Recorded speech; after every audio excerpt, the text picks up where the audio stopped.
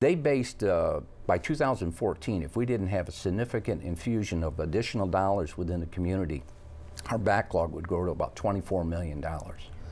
And that is without a difficult winter like we just experienced. Now, the winters themselves don't make road systems fail. They just really show you that a road system is failing. Right. Right. So, well, the potholes come out. oh, they blossom like flowers in the spring. Oh, yes. But we need a lot more money for the sewage infrastructure, or for the sewage, water, and also for the roads.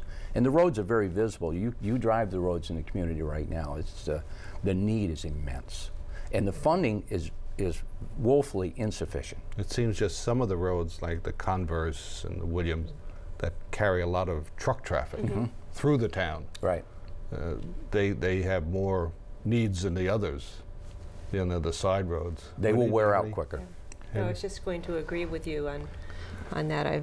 Probably because there's a lot more trucks on the Converse warrants that you mentioned, I noticed they all deal with the schools. Well, this particular time, a lot of them dealt with the schools, now, yes. Do you see in the future, now if they're spending umpteen $1 million on the high school to redo it, is there going to be a time 5-10 years down in the road, and if you can see that far, we're going to have to spend a lot of money on the other schools? Oh, absolutely. Yes, systems age, like your road systems. Like we do. Yes, like we do.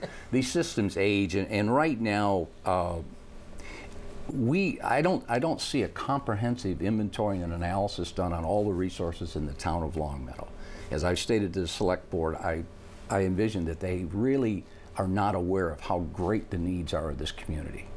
I think we have samplings. We have like asphalt study, we have the Teagan bond study, but these are just pieces, but it's not been inclusively brought together. And it's an arduous exercise, but it's doable.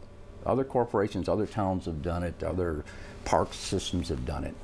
And you basically analyze, you go out and measure everything that you have, and you put it on a piece of paper, and then you develop a standard that you want that resource maintained at. And then you simply say, okay, if it takes this to maintain it and this is my standard, then you go out and check the actual condition of it. And between the standard you want and the actual condition reveals how much work you need to perform. Then you annualize it, how much can I do annually, and then what you can't do to keep it up ends up being deferred maintenance, and it just goes on in the out years. But it gives a good view. You have a question? How best do you think we can get the message to the community of what these needs are? My personal feeling is we need to be doing more evaluation and working up the actual estimates and standing in front of forums such as this and saying this is the state of the road system in the town of Longmeadow. This is the state of the water and sewage systems in the town of Longmeadow. I was at a town meeting, I don't remember when it was, not too long ago, where there was an engineer. I guess the town hired this engineer. And all I can remember is a comment that he made that the infrastructure of Longmeadow, I mean the water pipes, et cetera, under the ground, is woefully in need of repair. Absolutely. And he said, if you don't, address that, everything's just going to break and you're going to be stuck with a big bill at the end of the day. Now, is that part of your looking into the infrastructure under the ground type thing? It really is not part of the committee's task because we're evaluating capital programs. Okay. These tasks fall under the town manager and the director of public works Mike Rabel. Yes, to go out and do these studies and do the research and build these programs up to then to submit them to the town manager, which eventually goes up to the select board. So they see how large this picture really is. This pavement study alone is just one small aspect, and their deficit right now is about 24 million or say by 2014. And you're right, the community as it developed way closer to the center of town is the mains down there are very old. Out in here, I guess most of this area is developed in the 60s, so these are relatively new, but the other mains are woefully inadequate. In some cases, they're not even large enough to supply enough water for community use because of when they were sized in, it was just a small community. Surely. And this takes major. I mean, you have to put cameras down inside of the ground and run it through manholes, and I understand there is some survey work going on at this point.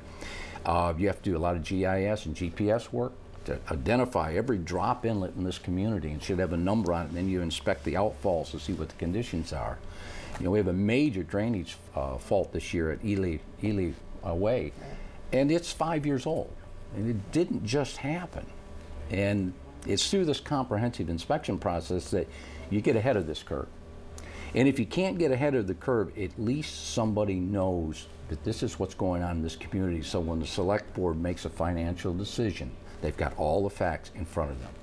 And I feel uncomfortable that they don't have all the facts. My personal feelings is they do not have all the facts in front of them at this point to make some of these critical decisions. Do you feel that maybe they ignore some of the facts? I don't want to No, I don't think so. I felt very comfortable put with the down their select own board. priorities as opposed to what. I haven't seen, you'll always get a little bit of that. I mean, that's going to happen. Even myself, I'm partial to certain pieces of infrastructure. Right. And, you know, you can already tell I worry about what's underground because you can't see it. And I know what happens in underground because I've worked in it all my life. So there is partialities that come into them. But that's why we have committees, and that's why we have a lot of people, that we kind of keep that partialities in line. I hope so. Yeah. And we certainly, everybody on that committee, what are the qualifications? Because you certainly know a lot about things that you kind of lose me. Well, I've been in facility management all of my life. So I've been in road systems, water, sewage, infrastructures, and a variety of different public service things. The qualifications that we stated earlier, it would be nice to have some engineering on the committee. You need some facility management on the committee. And you need somebody just plain management that knows how to manage things, because if you get too many engineers in a room, sometimes you nuzzle down too close to the detail. If you get too many facility managers, sometimes you overlook the engineering aspects, depending on the qualifications of the facility manager. So the present committee is excellent. We have a wonderful cross-reference of Sounds like people. it. Somebody Yes. like me couldn't be on. Not that I'm applying for it, but you know, I certainly couldn't. You know, I would just have Jim, to go you have with any looks. questions? Now, you Kelly? said you have a doctor on the committee. Yes, How does he fit into? He provides He's an excellent overview from. You figure it, all professions are very similar. Even in the medical profession, they have preventative maintenance and they have major rehab on bodies and all. I mean, it's a little different, but they still are aware of the terminology and how we progressively move through treatment plans. So you wouldn't think so much that there's a parallel, but there is unbelievable parallels. Interesting. Yeah, and there's an overall administrative value that's brought in from the medical profession that usually facility management doesn't get in. So it's a very complementary type fashion. Now, you said that you're up for reappointment, not re-election. Reappointment. By the select board. That's correct. So you have to go before them as all committee members. Yes, we must. do. We have to go in for an interview. Now, is there any plans that maybe your position should be elected position? I'm not aware of any. No? No, not Okay. aware of any. Okay. Anything? You still had to fill out a form Yes. to apply like everyone Yeah, else just a does. regular application form Yeah. and go for the interview. And you get the big salary that most of the We get the volunteers very do. large salary. Yes, Yes. yes. That's twice what we get. Yeah. Exactly, Yeah. exactly. Yeah. How long do you feel is your education process? I mean, I know in my own case on the Finance Committee, it's taken me 2-3 years to understand really what's going on. How long do you think the education process is on your committee to truly understand the needs of the community? Well, we're blessed right now is that we have some people that have been on the committee for a couple of tours, and some of the newer people are directly from the engineering field, and they're dealing with similar infrastructure problems on the outside as a consultant and also as active engineering firms. So when these members came to the committee, there was immediate startup. When we laid a project out, they immediately knew the questions to be asking and what needed to be done in order for that project to be funded and completed properly. Now, if you came into the committee totally unrelated to these disciplines, there would be a startup period of time. But right now, as I say, we're very blessed because we have unbelievable qualifications on our committee right now. It sounds like it. How often do you meet? Do you We- have scheduled? Oh, Well, you do. with the new state mandate on meetings, everything has to be transparent. You Yes. have to Right. tell everybody like putting neon signs outside of City Hall, Town Hall, telling them when you're meeting and so on. It's listed in several areas, Right. and usually we get the plan in December, early December, and we usually make a board presentation in late February. So we meet during the middle of the winter, during the inclement period of time, which has some problems too, because we can't get out sometimes and view projects on the ground. Now, I went on the town website and I printed out, because you can go on the town website and get copies of your minutes, et cetera, et cetera. And you can explain for our viewers, I found this, the members of the Capital Planning Working Group, which is different from the Capital Planning Committee. That's true. And what are the big differences? The working group is actually town employees that are working under the administration of the town manager, and they collectively put together their needs every year that fold into making up the capital improvement program for submission for that particular So Mike year. Rabel from the DPW would say, I need this, this, and this. Right. And let's make a plan, and then they submit it to you. And they collectively set their priorities, and the town manager through their committee, and then they present the program to their recommendations to the capital plan, and then we do our evaluation. And as I say, sometimes we actually will change priorities. Sometimes we do not agree, and we're advisory only, so we strictly advise the select board, and we try to give them a justification statement of why we feel this way. Now, if he wants to come and said he needs a new snow blower, is that part of, would that funnel its way up to you? Yeah, if it was in the capital improvement program. This year Mike had, I think, 4 pieces of equipment, and consequently this year we could not recommend 3 of those for replacement, because they're, on an equipment replacement program you have mileage and age that go together, and also condition. And we felt that the vehicles, that some of them that were being put in, could be extended on out. And there were some other things that were submitted that we just felt were they were needs, but they may not have been a want at this time, or they were a want instead of a need. Okay. They were nice improvements, but we could make them down the road when the money was a little more freer. I think there was one that said there was a hole in the floor of one of the vehicles. That was a very old, when Mike first got here. And actually, it may sound negative, but a lot of times in your snow vehicles, if you don't maintain them very well and wash them down, the floorboards will rust out, because people get in with salt on their feet. That's I mean, right. it's not like your home vehicle. The service truck gets some pretty rough duty. Yeah. In our day, they used to weld some kind of a metal sheet under there. Yeah. Is that legal in this day and age? Yeah, you can put anything to hold the Sure, you floor can together. repair it too. And we also brought up this year that we felt there was a need for a equipment allocation plan. Now, this plan actually, it's like you do in your home. You sit down and you justify each vehicle and how it's going to be used in your organization and the need for it. And through this evaluation, sometimes you can find out that you've got pieces of equipment that you really should be renting. You should not have full ownership of. And we felt a need for this. We have a large fleet in this community. We have several $1 million worth of vehicles when you roll them all together. We have 14 large trucks, or 14 trucks out We have for a lot of initial new snow. vehicles, don't we? We have an awful lot of new equipment. Yeah. In my analysis, it looks like we have spent almost as much on vehicles in the last 5 or 6 years as we've spent on asphalt in this community. So we kind of felt maybe it's time for an allocation study. So let's justify these vehicles again. Let's revisit this issue. Does outsourcing come into the picture any place? We're not making recommendations No. on outsourcing, Okay. no. No, that's for the town manager and the select board. How's your feeling on the facility for the DPW? The facility for the DPW needs to be replaced. It is not a suitable facility for professional maintenance. Yeah. It is, and I think everybody in the community knows that. It's Where well would it beyond. go?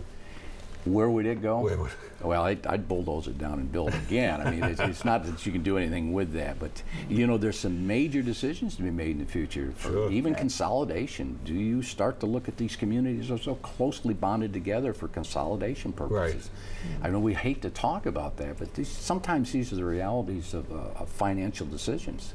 Sure. Could that be? Oh, I'm sorry. Go ahead. No, go ahead. Yeah. Could that be done like piecemeal? On the, real like they're doing here, more or less. they're knocking something down and then they're going to rebuild and leave some. Could that be done at the DPW like piecemeal? You knock one area or use that one area as you come down Emerson and start building from there. And maybe you can't. I'm no engineer. You can. Anything can be done, excuse me, on a piecemeal basis. If you have the master plan and identified and you have the land procured and you have all the engineering done, you can start to phase construction. Right. You usually go with your administration buildings first and get that settled, then you start with your shops. Yes, it can be done, but it's going to be very expensive, as we all know. Yeah, and the key word is must be done in order to. Definitely. If Now, we you- just say, let's fix this corner, we're in trouble. Right. Yeah. Are you involved anyway in that the solar farm that's going to go on the meadow? No, I've not That's been involved in any of not- these discussions. They're not doing that anymore. Oh, they're not going to do that? No, it wasn't financially feasible. Oh, They son of a decided- gun. Well, I think so. I think Am we I had right? a show on that, didn't I we? believe that's what I heard. I think Yeah. Mark Gold was He did spearheading an that. excellent job, and you Yeah. have to give that man credit because after really looking into it Mm-hmm. and finding out we are not going to get the revenue that he anticipated we would, Mm-hmm. so he pulled it off.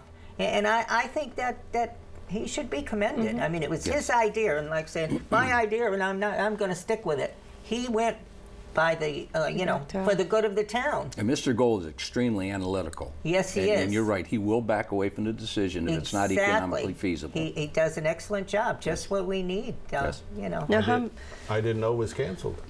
Yeah, yeah. It's news to us, everybody.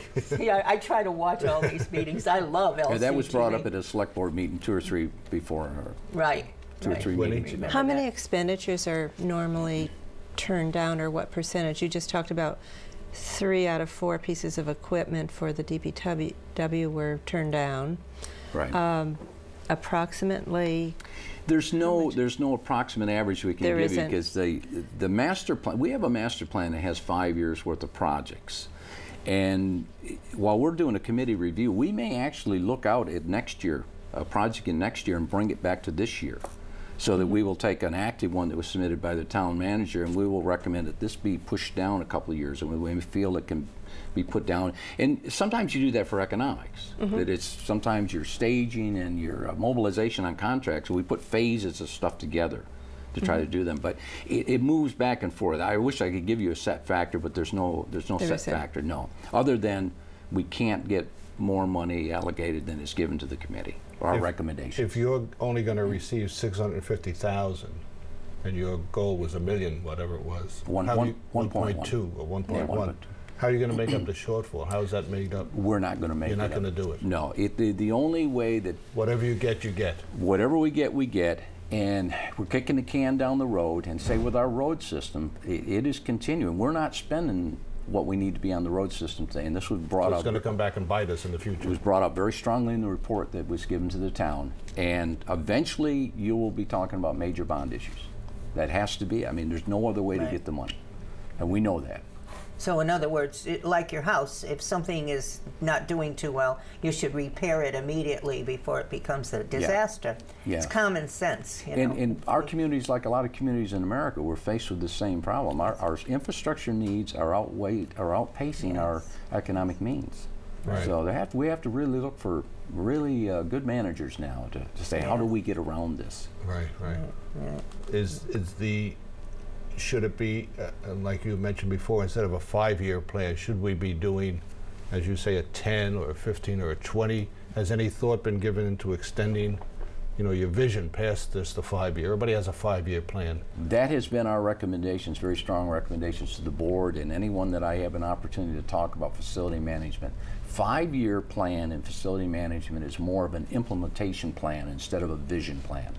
Right. Now we have a vision for this community, and there was a long-range planning or long-range development done, I think, back in 2000. And there was a lot of elements there in that plan that need to be brought forward also. But if you can't get into a 15 to 20-year plan, you're never going to see the true needs of this community. It cannot be shown in a 5-year plan because some of these elements are only replaced every 30 to 40 years. Right, right. You could even go a 50-year spreadsheet and look at stuff way on out. When you replace a water main today, you can say, okay, I'm going to replace this 50 years. Run on out in the data in a spreadsheet and put it 50 years from now. This need is coming back, And you also put in the formulation whatever your anticipated inflationary rate is, so it's rolling each year.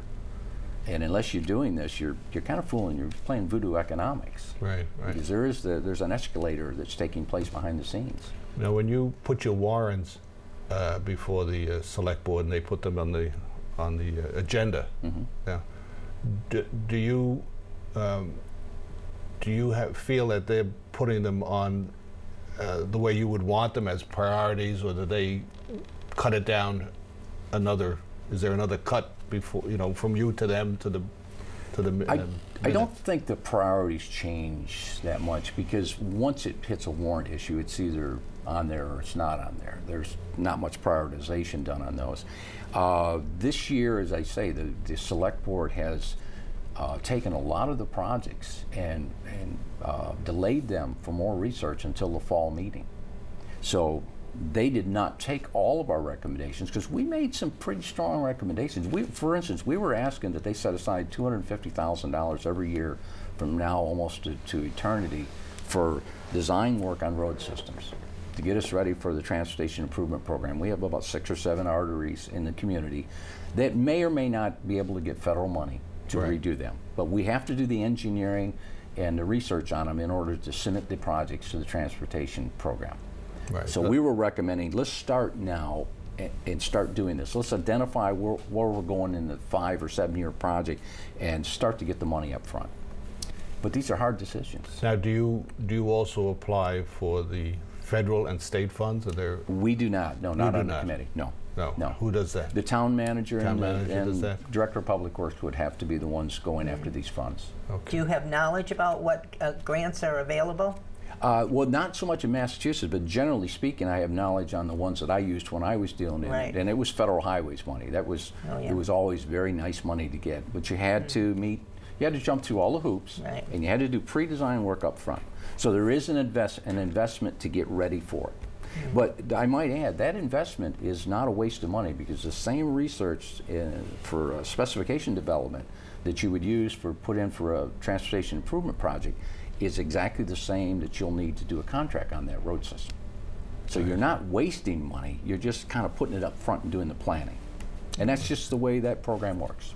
Well, I had one comment or a couple of comments. The DPW last year did the roads. They put like tar every in. And he says it's terrible running down or driving down the street now, because you have thump all the way down the street. Musical streets. In total defense of Mike, and I've talked to Mike a lot. If Mike does not have the money, he's trying to keep the road system together. And I even wrote some correspondence that if you do too much crack sealing, it almost becomes road glue. Yes. And it's not intended. Asphalt will crack, and as soon as it starts to open up from age or drying, you put that sealant down and it keeps the water out of the subbase. That's a good maintenance procedure. But when you get alligator cracking, which is the small scallop, your road has already failed at that point. Yeah. So you can try to seal it as much as you can, but you're dealing with a failed road system. If we could get Converse Street as a state road, we'd be all set, wouldn't we? Yeah, we did. Yes. The more federal funding, state funding you can get. And also, it was interesting. I looked in the paper and I forgot to write the stats down, but it looked like the equations for how they gave funds this year, like we may be hurting a little bit, because it seemed to be there was some type of employment factor that they had in there. And I failed to really dissolve the article properly, because if we don't have manufacturing centers in this community, and if their formula is taking that into consideration, then we're never going to be able to get the large dollars because of the road system. But it's an odd battle, because we are a bedroom community of Springfield. Yes, and New Haven. Yeah, New Haven. Now, my uneducated opinion is that Converse doesn't have enough lights on it to slow these trucks down, especially at Burbank and Converse, where you're trying to get out into the flow of traffic, and you just can't, you're stuck there for 10 minutes. Right. I mean, throw a light up there to help us, There are some transportation improvements that could be made with studies. And, I'd like to see more curb and gutter. Yeah. Concrete curb and gutter in the town to control the water and the drainage. And just say certain... Yeah, I noticed he's DPW is putting new sewers all along Frank Smith, et cetera, et cetera. That's his project. So, well, You did William Street too. yeah. Yeah. Yeah. Well, we'll look for your warrants when we come to the town meeting, which is May 10th. May 10th is the town meeting, so you can come and watch Richard's warrants come before the select board, and or come before the town. Yeah, come before the vote, town. and vote for that. Any other questions before we start to wrap this up? No, the warrant is in today's reminder, or this week's I tried to reminder. bring it up on the website, on the town website, and I couldn't find the warrants. This was maybe 3 weeks ago. Really? I No, couldn't- I didn't look at them the other day, but there was an indication that they were there. Oh, maybe that's new, because Yeah. I tried to get them for this It might have been interview, but I couldn't like find on it. the Today's reminder weekend. was- Yeah? Yeah, it's in Oh, their okay. reminder today. I might add one thing. Quite often when I get to talking about facility management, I doom and gloom on what would be ideal. And I must add that, you know, Mike and his guys in the shop down there, they're doing a great job for the funds that are available in this Right. community. Yes. Oh, no, I congratulate them on this snow. We had the schools open in this Yes. Oh, community yes. one day after 2-foot snow. Yeah, And except for the potholes and some of the other stuff. and But you can't help that. yeah. But we need more planning, we need more money. Right. I love Mike's leadership on I'm on one of his committees. He's my chairperson and so on. So we're going to wrap up now, and I wish to thank the panel, Jim and Ellie and Winnie. And my name's Jim Jones, which I forgot to mention at the beginning. And unfortunately, this is my last program that I'll be hosting here. So hopefully we'll get a new chairperson or moderator to carry on. So we want to thank Mr. Forster for coming today and trying to enlighten us as to what the capital planning committee does. Not the planning committee, but the capital planning committee. So we hope to all see you at the town meeting on May 10th and the town elections on June 7th. 7th. So thank you very much. Thank you.